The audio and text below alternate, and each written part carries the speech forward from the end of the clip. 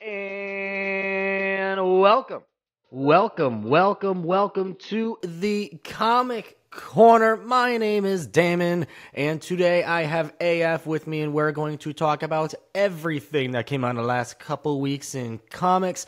And we're going to talk about a little movie that came out yesterday for us. Very quickly, very briefly, you can catch more of that discussion on the Agents of Fandom podcast, but we'll touch up on that for reasons. And comic reviews. As per always, I have 2 books, AF has 2 books, and we're going to talk about why we both liked or did not like those 2 books. But the first thing to come out this week, actually came out last week, is a little announcement from DC. They announced DC Compacts, which are 5x5 or 5.5 by 8.5 little books, essentially manga-sized books of DC's greatest hits, essentially. And some of those include like Batman, Court of Owls, All-Star Superman, Far Sector, Wonder Woman, Earth One, Batman Hush, Joker, Harley Quinn and the Gotham City Sirens, and they say that this is a good entry-level books for fans, so, let's just include Watchmen in there too, right? Watchmen, the most complex and deep character under the DC umbrella, is entry level. Entry level, baby. Sure. You want to get into Watchmen? I guess well done, this DC. is what you read. Yeah, no, I don't know. Like, I don't know much about it. I think you sent me the link about a week ago or something. Yeah, I haven't really been into manga style. But who knows? Maybe this could be a turning point for me. Maybe manga style DC characters could be a cool entry point to that sort of genre. I'm open to it. I don't know. We'll have to see. So the stories themselves are exactly the same. It's more about the actual format of it. They're, the manga styles as in the smaller books, and they're only going to be $9.99 in US dollars, $9.99, which is the price of a manga. And I think it's good. If anyone gets, a little what's the word? Overwhelmed by if they just kind of see a giant omnibus that's $100, or they see like 4 or 5 trays that are $12, $13, sometimes $16 each. Maybe you can squish those down, put those into smaller, more compact, there's a word, stories for $10. I don't see the harm in trying this. If it is a success, Yeah. which manga has been, a major success here in the West, like major success. Why not give it a shot? I think it's a cool idea. Yeah, and I mean, the thing about this industry, it's you want them to start doing these experiments, taking these risks, and see what happens eventually. We've seen with Marvel animation, they've made anime versions of so many stories, and those are quite cool. Those are quite awesome. And if DC wants to go that route with the comic books, then who's to stop them? Who knows? This could eventually just pay off, and it could become a thing. Yeah, we have seen DC already kind of gangway into the manga realm with actual manga stories. There's one that I've been reading that I thought was just genuinely hilarious because it's a ridiculous concept of, it's a manga, it's an actual manga, black and white, traditional manga style art, but it's Superman, and he's just obsessed with Japanese, quick food, like ramen and just everything like that. So he's been like kind of avoiding his duties because he just wants to go eat. And Batman gets involved because Bruce is rich, and he's like, you want the finest foods, and Clark is like, no, I want this food. And it becomes this whole thing. It's hilarious. They've been very creative. They've been very open to trying new things. I like it. I'm into it. Another thing that came out this week in DC that you told me about, and I was like, ooh, I have not been keeping up on the Batman run. But Batman, I guess, has a new identity, AF. You want to tell me about it? Yeah, so I haven't been keeping up with Batman either, but the article that I read, it sounds intriguing. It seems like Bruce Wayne's just giving up his Bruce Wayne identity, and while he's still Batman, he won't be Bruce Wayne anymore. He's leaving the Bat family to Batgirl and Nightwing. They'll be the official parents of the Bat family now, and Bruce Wayne will now be a dock worker named Lenny. This will be in the upcoming Batman 139 by Chip Zdarsky, George Jimenez, and Tommy Morty. And yeah, it's basically coming out of what happened in the Gotham War against Catwoman. I haven't read that issue, but this is all the information that I've gotten from the research that I've done on this change. But yeah, it sounds like it could be intriguing. He becomes a sort of a lone wolf. Dude wants to do everything on his own, and it has the potential for him to become a more gritty character. I mean, Batman's already very gritty, but I mean, there's the potential for this is quite cool. So something I can say about this, because I read the first few issues, at least the first, like you could say, volume for 6-7 issues of Zdarsky's run. And it's all kind of stems around the Batman, the Zur-En-Arrh kind of persona, which is like that alter ego he threw in the back of his head that essentially resulted from a failsafe. So that's where this stems from. This is the Zur-En-Arrh kind of coming out and taking over and creating this alternate persona. This isn't Bruce's doing. This isn't particularly Batman's doing. This is like almost like when you first told this to me, I was like, oh man, they're making Batman Moon Knight. Man, like, I was like, which is hilarious because everyone always calls Moon Knight Marvel's Batman, and now Batman's like, I'm going to do the multiple personality thing too. And it's like, okay, I guess we're doing this now. I think it's interesting. You know, Batman's just been a character that they've done everything with. He's been around forever. And there's like 20 Batman stories a week, or like a month. Yeah, I'm exaggerating when I say week. Every solicitations, we have Batman. Batman and Batman. Scooby-Doo. So you've done a lot of Batman already. So this is something different. This is really something they haven't done with him yet. And if you want to keep making new Batman stories and not just regurgitating the same things we have been getting, this is this is something to do. So it's interesting. Sure. And he has a fake mustache. Ooh, fake mustache. Dude is trying to become Jim Gordon, 100%. That's actually his end goal here. Yep. All right, comic reviews. What we all come here for. I have 2 comics. You have 2 comics. I want you to go first this week.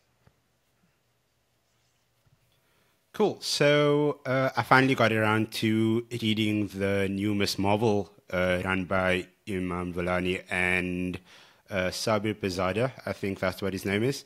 I read the first 2 issues actually, and it's quite cool. I think people expected the worst when, I mean, Miss Marvel died back in Amazing Spider-Man. I was like, what are they doing? They're killing Miss Marvel. They're killing Kamala Khan. And when they brought her back, this whole storyline about, like, she's still an Inhuman, but she's a mutant now as well. And now she has to try to navigate her life with that persona. She's got a new suit, has the X-Men symbol on there. I don't know how much we can go in terms of spoilers over here, but I'm probably not going to try to go too spoilery because I know that you've only read the first issue. I've read the first issue. But yeah, she goes to college. Bruno actually goes with her, like just basically as a sort of a chaperone, best friend type thing. And yeah, it's cool, man. I think you said it best. It's basically she's living a Peter Parker life now. We finally have a modern day Peter Parker, and It's it's so amazing that it's Kamala Khan. I mean, one of my favorite characters in the Marvel universe. And yeah, what did you think about the first issue?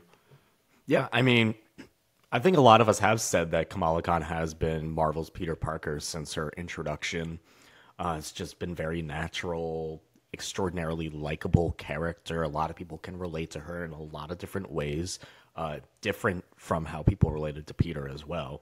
But the way that she's just been kind of going about her story progression, just as a character individually, we started her in high school and now we're in college. We're getting our college arc. So I don't know if she's going to have an equivalent of a Black Cat relationship going forward. I don't know.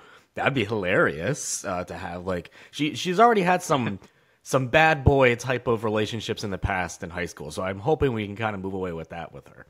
But the story itself, she's going there to attend college, but also to keep an eye on Orcus with everything going on with the fall of X. So, I wasn't a big fan of when they decided to kill her off, and everyone correctly and obviously predicted that they're going to bring her back and make her a mutant to line her up with the Marvel Cinematic Universe, which is something we've talked about on the show before, and how I'm not personally a fan of that. Let the comics be the comics and let the MCU be the MCU. If it works in the comics too, that's fine, but just don't screw with the character too much. But the first issue that I read, I don't know how much Amon really had a big insight on everything in terms of the writing. I'm going to give her the credit on this, though, because that first issue, it felt like a Kamala Khan comic. Properly. How she talked, the thoughts in her head, how she went about her business. I was like, yeah, this feels like a G. Willow Wilson Kamala Khan story. And that was, the best compliment I can give the writing on that. Oh, and the art, too. The art felt very nostalgic to that first run as well. 100%. And just like knowing that somebody like Iman Vellani is the one that's helping to write it. She's not the sole writer on it. But yeah, just her insight on the character. I mean, there's nobody as clued up on Kamala Khan after G. Willow Wilson as Iman Vellani. And just to have her in that point of authority, I think this 4-issue run is going to be spectacular. Yeah, it talked about identity and the struggle with her identity, which is something coming off of her becoming a mutant as well as an Inhuman. That it's pulling at her heartstrings in her head a lot, and I think right now for that character, that just makes sense. Another book that makes sense for the character right now is Supergirl, and the Supergirl Special released this week. And AF, I don't know if you were planning on picking this up. I can try to stay as spoiler-free as possible for you, but I really enjoyed this book. It put Kara in a place of where she is right now with how prominent Power Girl is in the main DC continuity, and especially amongst the super family, and how she's kind of dealing with that. And although we have seen them, it's almost becoming a little bit of a Captain Marvel rogue. How many times am I going to see these two make up scenario and become friends? Because we've seen that plenty of times between that and now between Kara and Power Girl. I just thought it was really good, and we get a little glimpse of where Kara is right now in her life, and it just makes sense for where she is right now in her life. I know there are some people who don't like this place that Power Girl is in and how she's going by Paige now, or look, I get when characters develop.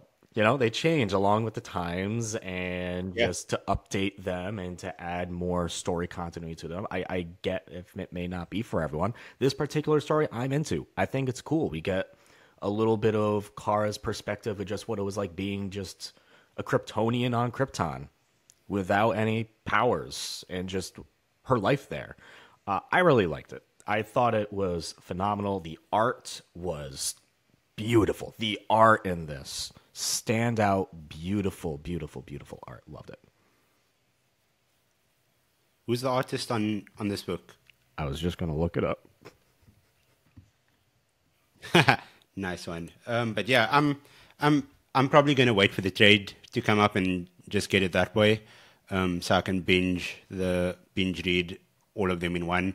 But yeah, like I love solo Kara stories. I feel like she's such a deep, profound sort of character. There's so many layers to her, and whenever I read about Kara, like I mean, Supergirl, Woman of Tomorrow, fantastic. I mean, you've spoken about this many times before, and whenever I've watched her in different animated mediums and even on live action Smallville, I mean, Kara is such a deep layered character that you can do so much with, and there's so many different stories to tell because she comes from Krypton. She has a life over there. She was all grown up while Kal-El was a baby. So there's stories to tell over there. There's stories to tell on Earth. There's stories to tell when she goes out into space as well. So there's an infinite amount of stories that you can tell with her. So I'm pretty excited for this Marika Tamaki, the writer Skylar Patridge, the artist Skylar's art on this. A freaking plus. Also brings in the Super Twins a little bit here to kind of continually pester Kara about what was it like being on Krypton, and she's just kind of in this whole nother headspace right now because of Power Girl. So I really liked it. What's your second book, AF?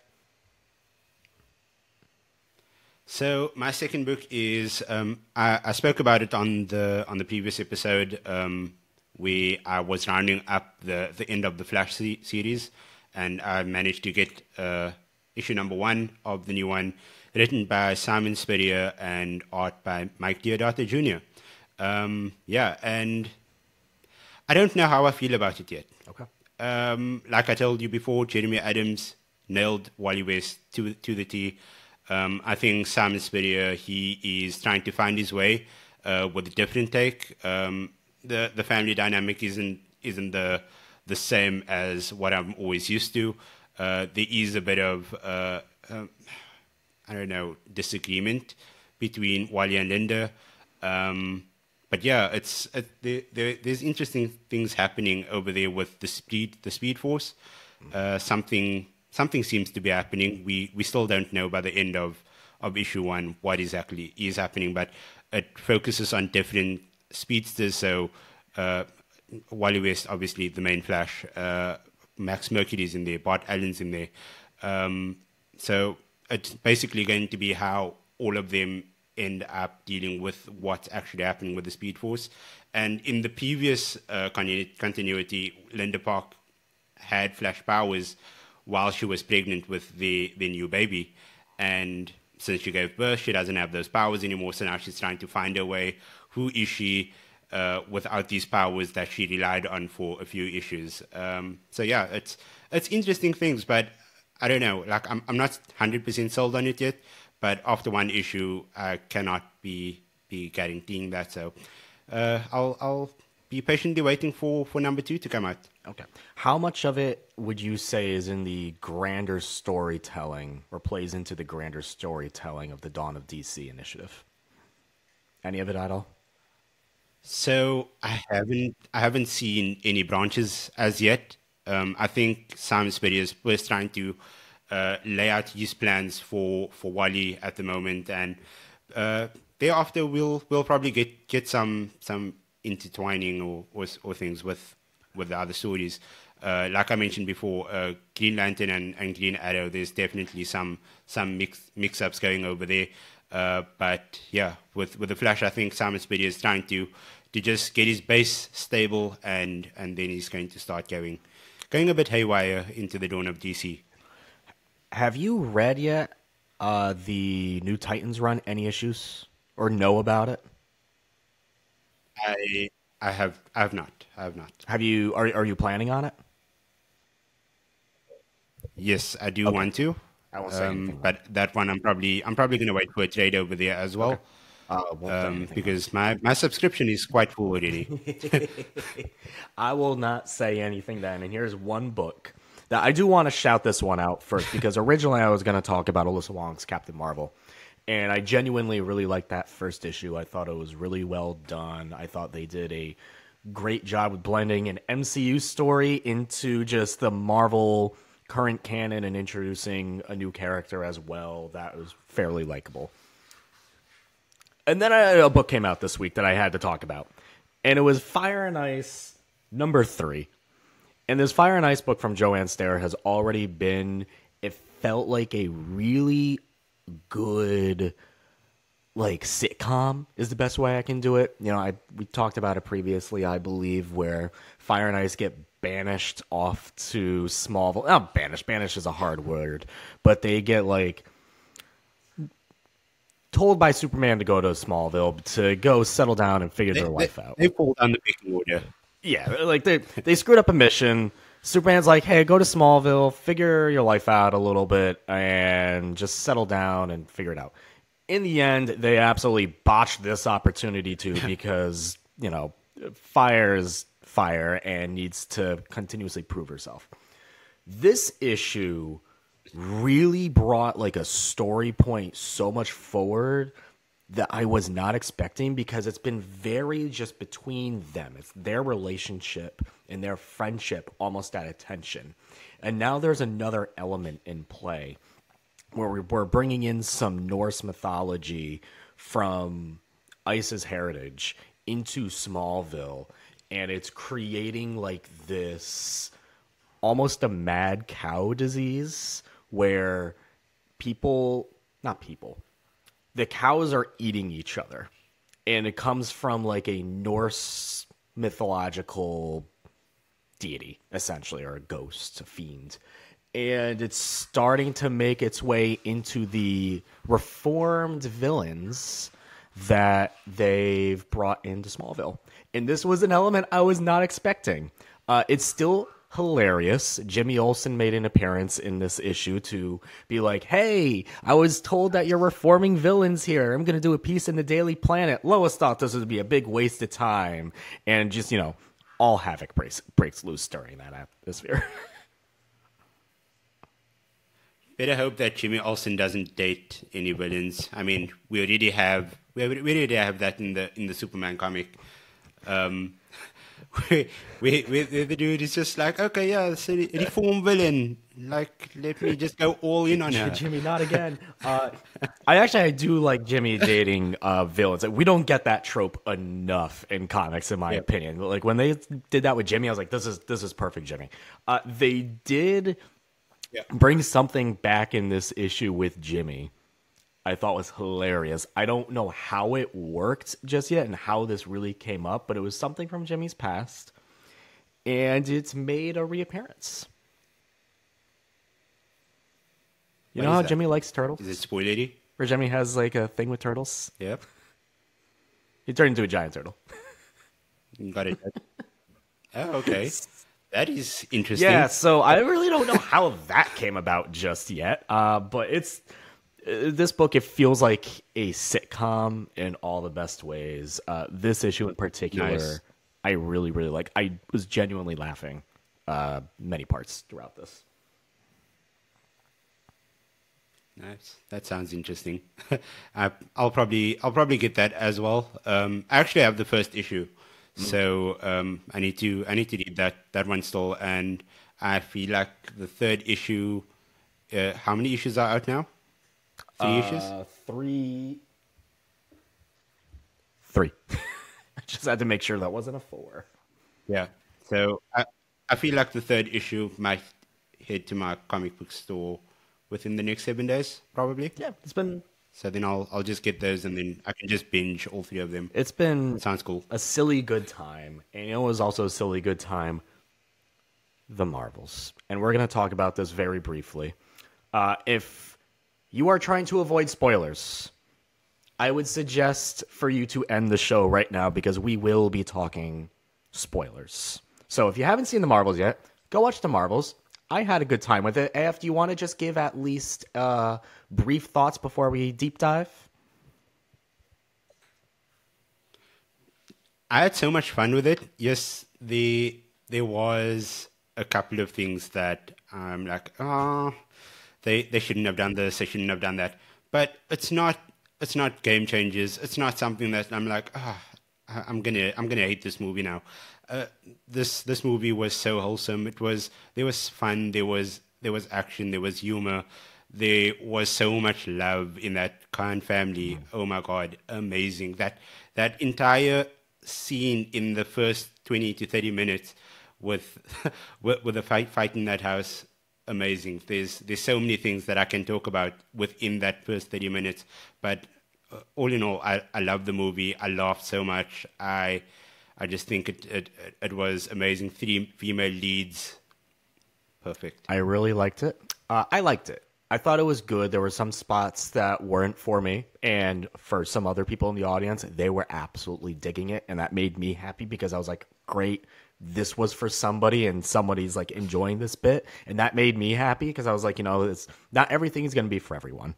But I liked this movie. I also really liked. I was, I guess, one of the few people who really liked the first Captain Marvel. I like Carol Danvers as a character, and I liked that introduction for her, and this just felt like a good, proper sequel. It was a follow-up to that original story, and that's what it was. I liked it.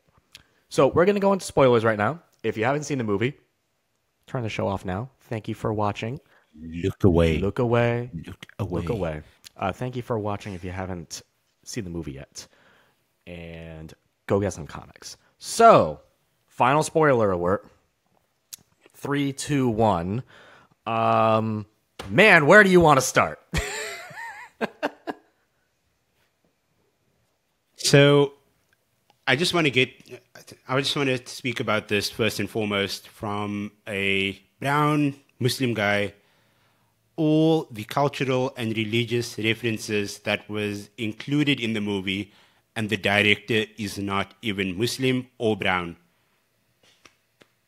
A freaking plus. That was amazing. Like, she didn't need to do that. She included every member of the Khan family. She included so many things in that living room. There is an Islamic wall frame above the fireplace in that living room. That is such attention to detail over there, because in Muslim culture, we treat those things like we protect those things with our lives. And during that entire battle, in that entire fight sequence in that front room, the frame never ever got touched. It was always protected. And then later on in the movie, where you see all the flirting kittens, you'll see the frame, the Islamic frame, is right there with all the flirting eggs on Saber. So that means that they thought so much. They thought ahead, and they took the frame with them. And Nia DaCosta, I mean, whoever told her to do that, if she did her own research, thank you so much. That was amazing. We appreciate it so much. This is why I wanted you to talk about it, man, because that's something I would, and I didn't notice, because that's something I wouldn't have noticed. So I love that you saw that, and that Nia DaCosta brought that much attention to detail into that story. That's great. Yeah, I love that so much. And there was so many other like cultural references where Amir is basically chanting supplications and reciting verses from the Quran. It was so cool. Like Nia DaCosta didn't need to insert that into the movie, but she did, and it made every brown and Muslim person feel so happy and so warm-hearted. I can 100% guarantee you on that. But other than that, if we're going comic booky references, what did you pick up? So a lot of the stuff is going to be towards the end of the movie, specifically in the post-credit scenes. So we're talking post-credit scenes now. Maria is in a suit. We see Maria at the end. This is not the same Maria that we saw in the 838. This is not the same Maria that we see in the 616. This is the Maria that we see completely separate. This is now Maria's second time essentially being a Captain Marvel, even though she said she didn't want to be a Captain Marvel, but here she is in 2 separate timelines now being a Captain Marvel, being pretty happy about it. This is... I see you, Maria. Yes. This is technically, and the character who shows up, who calls that, who's Beast, Hank McCoy, this is technically her binary suit. We only really understand that because Hank says it, and it's red and white. The actual logo on there, I didn't recognize. The binary suit that I'm familiar with has like 2 stars on there. So that was cool. It's a different logo. Yeah. That was cool. We got a little bit of a Nova name drop at one point when Kamala was thinking of names for Monica, who technically never officially got a name, even though all her merchandise says Photon on it. I'm like, Dude, I'm calling her Professor Rambo. I don't care what her name is going to be. I'm Professor calling her Marvel. Professor Rambo. Kamala said it. And we But got yeah, to yeah, go ahead. just going back to that binary thing. Earlier on in the movie as well, there was a point where Carol went ballistic and was like, you could see her just like glowing with all this power. And I've seen this on Twitter, actually, sorry, X, a couple of times, where people have mentioned, like, did Carol actually become binary in that moment as well? Obviously, she's still wearing a normal suit. She's not going to change the suit. But that could have been a cool little like tip off of that to binary as well during the movie. So her going into the sun for Hala also, she pretty much went full binary there. And that's a little bit of a nod to a couple storylines, one being the last days of Captain Marvel, where she kind of dies doing that exact same thing. And another story from the Kelly Thompson run where she goes into the sun, becomes full white to keep the sun going. I was worried there for a second because I've seen that imagery in comics too many times when she goes into a sun and doesn't come out the other side. She did, though, thankfully. So those are a little bit of the comic nods that like we both notice. A lot of this is very original to the MCU and just to Marvel storytelling itself. But something that isn't original that I got particularly excited about and emotional about is my favorite character made her big screen debut for the very first time in cinematic history. It was for like 10 seconds, but I didn't care. It was fantastic. Kate Bishop was in this movie, and that made me very happy. And Kamala Khan's recruiting her to, it seems, like a young Avengers squad who already name-dropped Cassie Lang. So we can imagine already that this MCU Young Avengers squad will consist of Kamala Khan, Kate Bishop, and Cassie Lang. So I thought of a fun idea that we could do quickly, which is, who is your dream Young Avengers squad? You can only pick 6, because that is the number. So, are we going MCU over here? Because I already have my headcanon of who I want to be in the who I want to be in the MCU. In the MCU one, yes. In this particular squad. Cool. Okay. Okay, cool. So, obviously, the two of them. Can I just say, Kamala's impersonation of Nick Fury was freaking amazing. I was laughing so hard when she did that. I'm like, oh my God, you are a natural. And can we just say that Iman Vellani was probably the best actress in that entire movie? She was just living her best life. She was... At one point, I was like, that's definitely Iman. That's not Kamala right there. Like, she eats, breathes, sleeps Kamala Khan, and she is such a joy. But yeah, going back to the Young Avengers, obviously the two of them, hands down. I don't know. I'm not sold on Cassie yet. So I know Wiccan's going to definitely come up in Agatha. House of Harkness. What's it called now? I don't know. I lost track. Agatha all along. Yeah, so I feel like he'll definitely be a huge player on that team. Eli, I definitely want to see Patriot do his thing on the team. America, 100%, she should be there. And I feel like we don't know what's happening with Speed. We don't know if he's actually a thing. But I think we need some muscle on that team, and I think that's where Scar is going to come in eventually. I mean, they introduced him for a reason, right? Oh, that's painful. They are not going to introduce somebody and just sweep him under the rug. Like, we need some muscle in that team. So yeah, I love the Young Avengers. The Young Avengers is one like it was Hawkeye and the Young Avengers. That's what got me into comics. I love that team so much. Many iterations of it, or at least two major iterations of that team. So we're already. I'm gonna go with what I think the MCU will do rather than what I want because I'm also not sold on Cassie being on the team, but she seems like a lock at this point, so I can really only pick three. Yep. I think America's probably going to be on it. I think a magic user would be really well needed on that team. I think Wiccan would probably be on that, even though now you're having two magic users. But I think it still works. But if you have to have Wiccan, or if you have Wiccan, you have to have Hulkling too. And what worries me, because you said Scar specifically, what worries me with Hulkling is we've now had two projects that could have and possibly should have introduced this character who's a half Skrull, half Kree. Particularly the Marvels, I thought this was going to be the project where we were going to get him. That was not the case. So, can it be Scar? Sure. Can it be Eli Bradley? Maybe.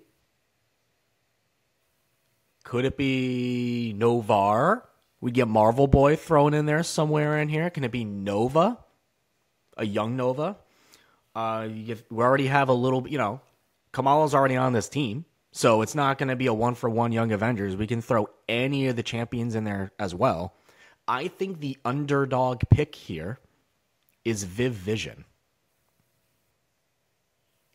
Oh, wow. I think that's the underdog pick here. But that would take a...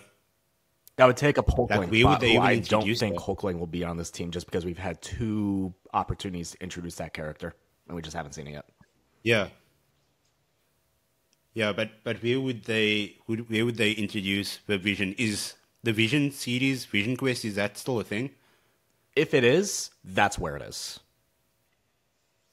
If it is, that's where it is. I'm still banking on that rumored series being a thing. Yeah. So there to go. Okay. Viv Vision's a cool character too, and that would almost really round about this team to be very young, very modern, and a lot of different viewpoints from different characters in there as well. So I'd be down with that. That would be a good mix of a Young Avengers champions. If it's not Viv Vision, give me Nova. Give me Nova. Make this team OP as hell. Somebody that we actually both forgot about and who's been introduced before is just pull Kid Loki. Kid Loki? Out and get him to join. Mm-hmm. I mean, he's already been introduced in the MCU. So he could be a possibility as well. That's always a possibility. Well, if you want more on the Marvels discussion, check out the Agents of Fandom podcast, available on all your podcasting services and right here on YouTube, where they'll be going into a full-on discussion on the movie, full spoilers, full theories, full everything later next week. I believe on Monday is when that will be dropping. So go check that out when it does, because they're going to go into a full deep dive there. We just wanted to touch up upon it for the comic reasons, and you love Miss Marvel. Kate Bishop made an appearance. There's no way we could not talk about this movie. There's no way we 100%. Could not talk about this movie.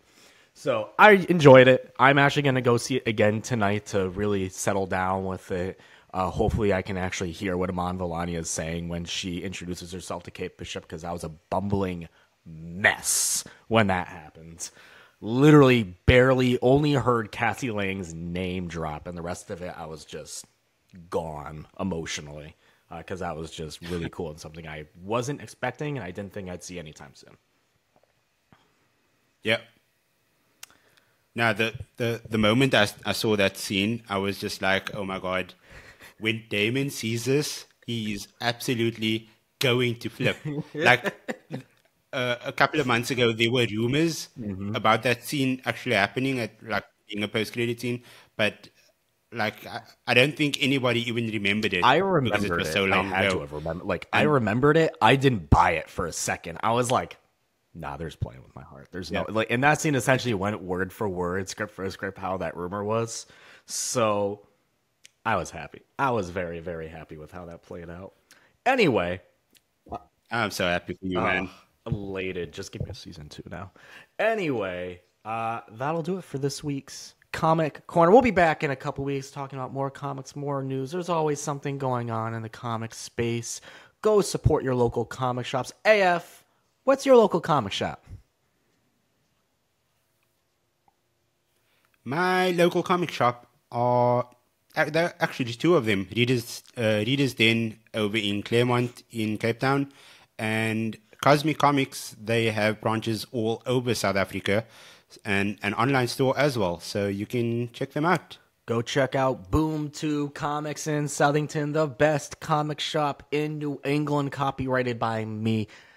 Definitely the best comic shop in Connecticut, actually voted upon by internet users. So there you go.